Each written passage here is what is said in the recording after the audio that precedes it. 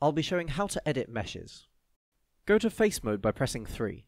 With this you can control individual faces using the same controls discussed in the previous video.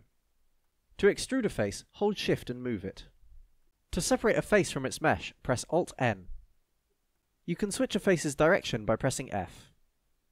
To delete a face, press the Delete key.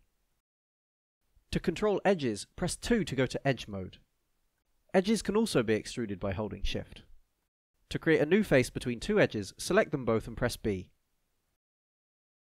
To fill a loop of edges with a new face, select the loop and press P.